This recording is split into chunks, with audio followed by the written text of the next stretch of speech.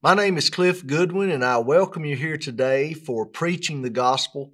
I have my Bible open and in hand, and I want to invite you to take your Bible down at home and to open up the Word of God with me so that we might study together during this time. I've opened my Bible to the book of Galatians, particularly Galatians chapter 5. Here in just a few moments, we will introduce our study from a reading in this text. As you're finding that place at home, I'd like to share with you our subject matter for today. Basically, all of our thoughts are going to come to us from the book of Galatians itself. And we need to appreciate the fact that Galatians was written not to a single church, not a single congregation, but rather to a group of congregations throughout an area, the area known simply to us as Galatia. These churches were in jeopardy. They were in harm's way because of the influences of Judaizing teachers. Men who had come in their midst, and they were teaching that circumcision was necessary for the salvation of these Gentile believers, things like that. And some would basically say that they were trying to impose the Old Testament law of Moses on these New Testament believers. And I believe to a large extent that would be accurate. That would be true. And so we're going to entitle this study today, The Dangers of Apostasy. The dangers of apostasy, because there is no doubt, in fact, there can be no doubt, I believe, as one studies and reads and ponders the book of Galatians, there can be no doubt that apostasy is possible, that the threat is real, and thus that faithful children of God still need to be vigilant. They need to be conscientious, and they need to be mindful of their spiritual welfare, and not, as so many often seem to do, not simply click their spiritual lives on cruise control, coasting through life, as it were, putting spiritual matters on a back burner and busying themselves with other affairs, secular concerns throughout life. That's not what the Christian life is about. So as we've opened now to Galatians chapter 5, we're considering the dangers of apostasy. I want us to introduce this by looking at verse 7. Galatians 5 and verse 7. Paul told these brethren, he said, "Ye did run well. Who did hinder you that ye should not obey the truth?" That's really a haunting statement as we read it and as it sinks into our hearts and to our minds. Notice that at one point, past tense, as we read it in the English, Paul was able to tell these folks, ye did run well. Now that's indicative that at one time you were faithful, you were true, you were devoted to the Lord. You were walking in the light of His Word. So many descriptives come to mind from that statement, ye did run well. But that past tense verb is troublesome. It's problematic. You did run well, but then he asked this question, who did hinder you? Somebody had stepped in. Somebody had taught something erroneous. We know that it was of a Judaistic nature. They had taught something erroneous. They had exerted evil influence upon these Christians. And he says, who did hinder you that you should not obey the truth? Now, the lesson from that final portion of the verse is this. Whereas these Galatian Christians had obeyed the truth previously, and they had run well in running the Christian race, if you will, somebody had come in, somebody had taught error, somebody had exerted evil influence, and now these same Galatians, at least some of them, were not continuing to obey the truth. They were not continuing to run well the race. They were not continuing to walk in the light. You see the point. And so Galatians 5 and verse 7 is a great starting point for us today, I believe, as we begin somewhat of an analysis of this epistle, and we start noticing some characteristics of apostasy, because we're seeing the dangers of apostasy. And as we notice these characteristics that come to us from the book of Galatians, we're going to see just how dangerous apostasy really is. And it begins right here in chapter 5 with the introduction and the influence of an evil contingency. Somebody who's teaching things they ought not to teach. They're influencing people in the wrong direction. And now they've even successfully caused others not to run well the Christian race. They're falling away. They're becoming unfaithful.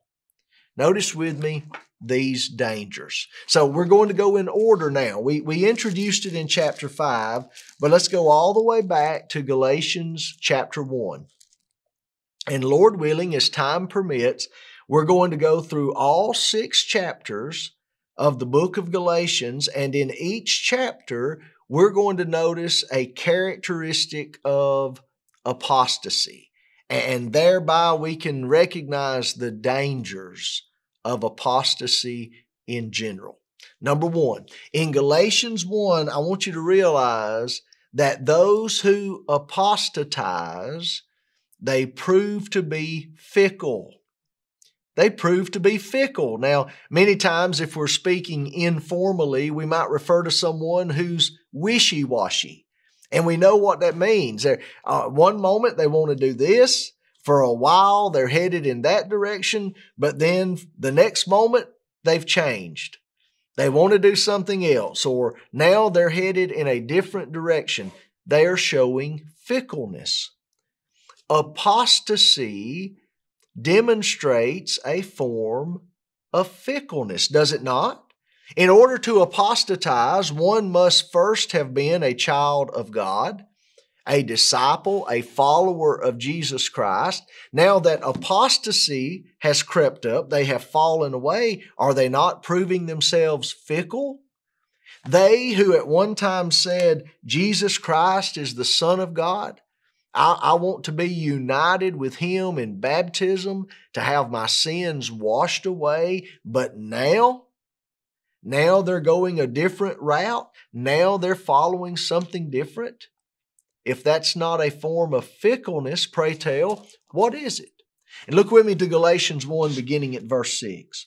I marvel. This was something that was so unbecoming and perhaps even unexpected that the apostle says, I marvel that ye are so soon removed from Him that called you into the grace of Christ unto another gospel. And so the language is evidently clear. The word removed, we know what that means. Another gospel, we know what that means. That's another of a different kind. Verse 7, he says this other gospel, which is not another, a different Greek word here. It's not another of the same kind, meaning it's not a reliable alternative. It's not an acceptable substitute. It's a counterfeit. You've been removed from God. You've been removed from the one who called you into the grace of Jesus Christ. And you've been called into another gospel altogether, which is not another of the same kind, verse 7. It's a counterfeit, but there be some that trouble you. Now see, these troublers in chapter 1 and verse 7, they must be the same as the hinderers in chapter 5 and verse 7. And so this would be a good place at which to put down a reference from one passage to the other. There be some that trouble you. How are they troubling you? They would pervert the gospel of Christ. Now, does any man have any authority whatsoever to pervert, alter, or change the gospel teachings of Jesus Christ? Yes or no? And the answer is a resounding no. No man has that authority, but not only men. Look at verse 8. Paul says, but though we ourselves, if we as the apostles, or an angel from heaven, preach any other gospel unto you than that which we have preached unto you, Paul says, let him be accursed, anathema. Let him stand under the curse of God himself. That's how serious this is. As we said before, verse 9, so say I now again, if any man preach any other gospel unto you than that ye have received, let him be accursed. Now, the way that reading ended there, as we ended with verses 8 and 9, the emphasis, of course, is on the serious nature of the sin committed by these false teachers. They stand under the anathema of God. They are accursed of God, verses 8 and 9.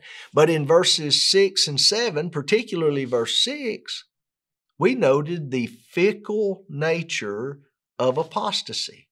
Men and women who at one point love Christ, they devote themselves to Christ, they're following Christ, but you let someone else come along with a different message, a perverted pseudo-gospel, and now they demonstrate fickleness. They've left Christ and they've gone after another. Can you see the dangers inherent in apostasy? They are real and they are perilous. Now let's go into chapter 2. And for this, I want us to go to the very last verse of chapter 2. The second characteristic of apostasy, number 1, was fickleness on the part of the individual. Number 2, apostasy is frustrating to the grace of God. Frustrating to the grace of God. Look at Galatians 2:21. Paul says, I do not frustrate the grace of God. For if righteousness come by the law, may I paraphrase? If men and women could have been saved by the law of Moses alone, then Christ is dead in vain. In other words, why did Christ ever come into this world? Why live as a man and suffer temptation and rejection and hardships? Why go to the cross of Calvary, suffer, bleed, and die? Why? Why would Jesus do this at all if salvation had been entirely possible under the Old Testament law alone? Why have Jesus? See, that's Paul's point. Now, this is frustrating to the grace of God. Now, God is not a man, as are we. God does not become frustrated in the sense that you and I would become frustrated, because almost always our frustration is connected to things that we didn't see coming, or things that we don't understand, things that we cannot foreknow. Well, God doesn't fit into any of that. God knows everything, past, present, and future. Everything that occurs, everything that happens, God understands. God knows. So He doesn't become frustrated in that human sense. In fact, this word that is translated in Galatians 2:21 as frustrate, it is actually translated most of the time in the New Testament as despise. So put that word in and you'll get more of the idea. Paul says, I do not despise the grace of God. This word means to set at naught, to make null and void, to reject. Now, that's what apostasy does. It frustrates the grace of God in the sense that God has done all of this for the sinner's salvation, all of the scheme of redemption, the sending of His only begotten Son, Jesus dying on the cross, all of this God has done for the sinner, and the sinner for a while perhaps, he accepts, he believes, he obeys for a while. But then when he rejects Christ and rejects His gospel teachings in favor of some other dogma, some other belief system, in the case of the Galatians, it was involving a form of Judaistic teaching. When he does that, he is in essence setting at naught all that God has accomplished in Christ. He is making it, as far as he's concerned, null and void, and he's rejecting it. And so, number one, apostasy demonstrates a fickleness on the part of the delinquent, yes. But number two, apostasy is frustrating the grace of God in a sense. He's rejecting and doing away with, in as much as he can, everything that God has done for him.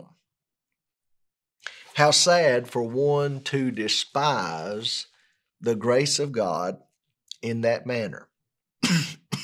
Now, next let's move into chapter 3. Galatians 3:1 reads, O foolish Galatians, who hath bewitched you that ye should not obey the truth? Before whose eyes Jesus Christ hath been evidently set forth, crucified among you. And so now in the very next verse, and yet a different chapter, we're reading a third characteristic of apostasy. Not only does it demonstrate fickleness, not only is it frustrating to the grace of God in a sense, but number three, and simply put, apostasy is foolish. How foolish, really and truly, for men and women who have heard the gospel proclaimed and taught in its purity and in its simplicity. And I can't help but think that's that to which the Apostle Paul is referring in verse 1 when he says, before whose eyes Jesus Christ hath been evidently set forth, crucified among you. What does that mean? Well, could it not mean that Paul said, I was right there in your midst, and I preached passionately and I preached fervently that Jesus Christ had been crucified for you as he had been for the entire world. And Paul's pointing out to them, I believe, you've heard this message. You've responded to this message. You've believed and obeyed this very message, the gospel preaching of the cross. And yet now you've allowed someone else, an interloper, if you will, to come in and he's bewitched you. He has pulled the wool, as it were, over your eyes so that you've become blinded. You're misled. And he described it there simply as foolishness. Oh, foolish Galatians. Now, you and I understand that is strong language. It's a very strong term for someone to be described as being foolish in the literal sense of that word. But what we learn here is that apostasy is a strong matter. It is a serious matter, and therefore it is deserving of serious verbiage, serious wording and attention. Oh, foolish Galatians. You know, we need to think about that. Anytime a Christian man, a Christian woman, anytime they make the choice, whether it's through negligence or whether it's through rebellion, whatever the case may be, the choice is theirs. And whenever they make the choice to turn away from following Jesus, turn away from His plain and simple truth, and they go after anything or anyone else, the response of the biblical writers would be, that's foolishness. It's so foolish. It is so short-sighted to apostatize and fall away from Jesus.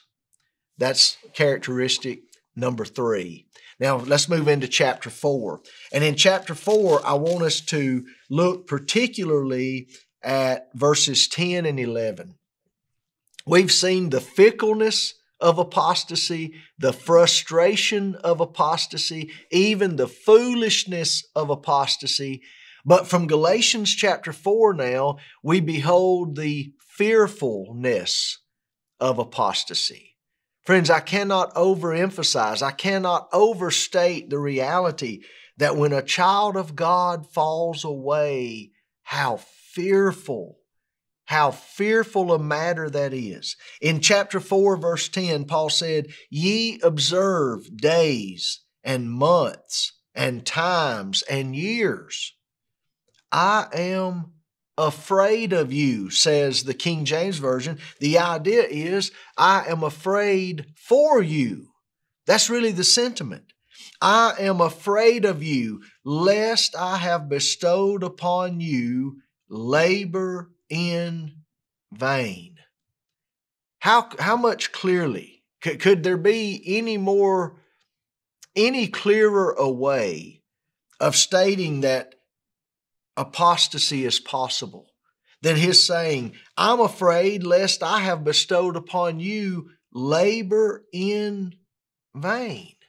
Now, once again, back there in verse 10, it would appear that these are some more aspects perhaps of their Judaistic error to which the people had been listening and now to which they were inclined. He says, you're observing days and months and times and years. You know, under the religious calendar of the law of Moses, there were all kinds of observances, all kinds of feasts and sacrifices, some to be offered on a weekly basis, others at a monthly allotment, others once a year. And perhaps that's what's coming to the surface here in verse 10. You've been influenced further by these Judaistic teachings. And Paul says, I'm afraid for you. Apostasy is a fearful thing. But now, chapter 5, let's keep moving on through the book. Number 5, we see the falling away involved in apostasy. Look at Galatians 5 and verse 6.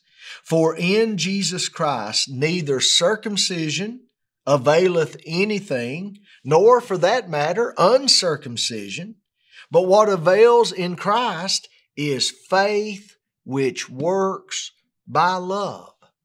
Now, that's the verse immediately followed by our introductory statement, ye did run well.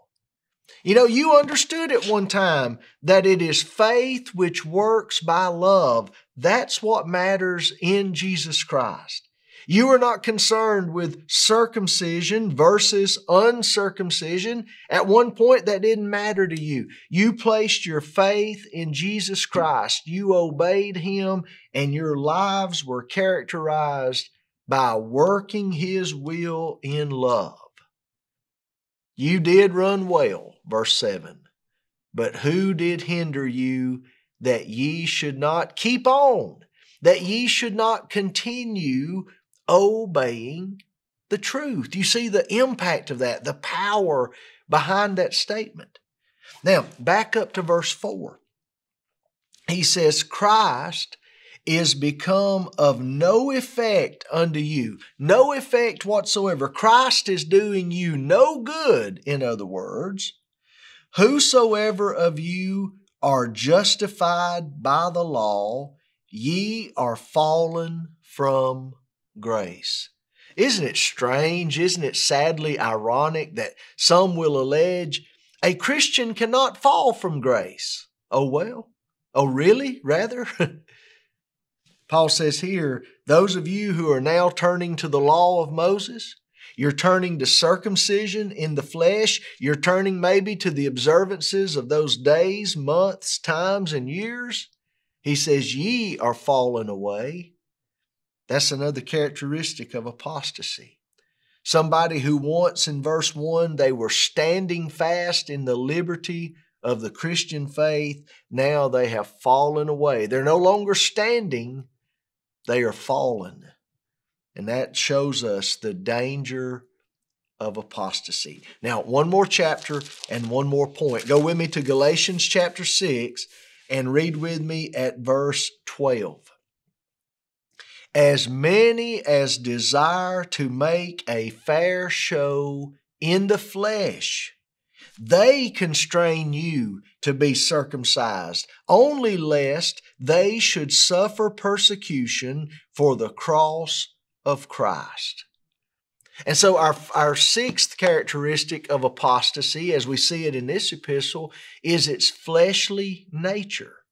Now, in these particular cases, that's easily seen. The Judaistic teachers were imposing circumcision on these Gentile Christians.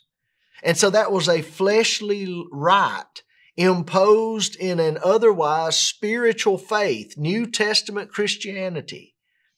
And so it's easy to see how the apostasy could be described as fleshly. But I want you to understand in broader terms, in more generic terms, that really all apostasy from Christ is fleshly in a sense.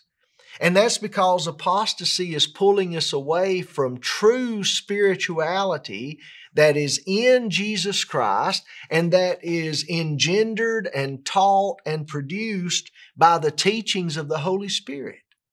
Back up with me here in Galatians 6 and look at verse 7. Be not deceived. God is not mocked. For whatsoever a man soweth, that shall he also reap. For he that soweth to his flesh things of this life and of this world, he shall of the flesh reap corruption. But he that soweth to the Spirit shall of the Spirit reap life everlasting. These Judaizing teachers, they were rejecting the teachings of the Holy Spirit as revealed in the gospel of Jesus Christ. They were rejecting those. They were reaching back to the old law of Moses, and they were compelling these Gentile Christians to submit to the rite of circumcision, a mere fleshly rite now on this side of the cross. And so apostasy is seen to be fleshly, to be carnal, pulling us away from true spirituality.